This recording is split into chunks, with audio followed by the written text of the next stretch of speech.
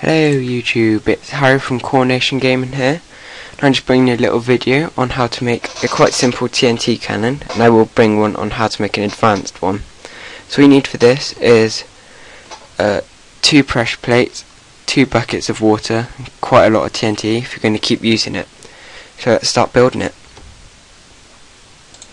So what you want to do first is build a 2x6 square like this, 2 down. Then it will have to have 1 space to shoot here, but what you have to do is have some room to shoot in the front. So I'll just dig out a little thing here. It's not very tidy. Yeah, so otherwise it will just blow up in your face. Just take that. And then, oh yeah, sorry, I just need to get some dirt or anything. I just dime or that doesn't actually matter. So once you have this in the middle, you put, it doesn't matter what block it is, just put that there.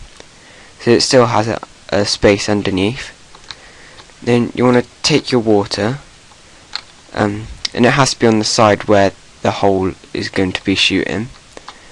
And then you put both buckets down. Then you take your TNT. This one here is the one that's going to be shot. And then you want to put, well actually sorry, you need 3 pressure plates. Then you put them down. And then underneath you put 2 to give a bit more power. And then you leave space under this. Put 2 there. So then you get your pressure plates. Sorry. Put 2 there and 1 there. Then you want to jump on both in the middle, like so. Then you want to go over to this, just press it, and then that actually blew up in the air. So I might try that again. I've never actually had one that powerful. Oh, what the fuck? No! Shit.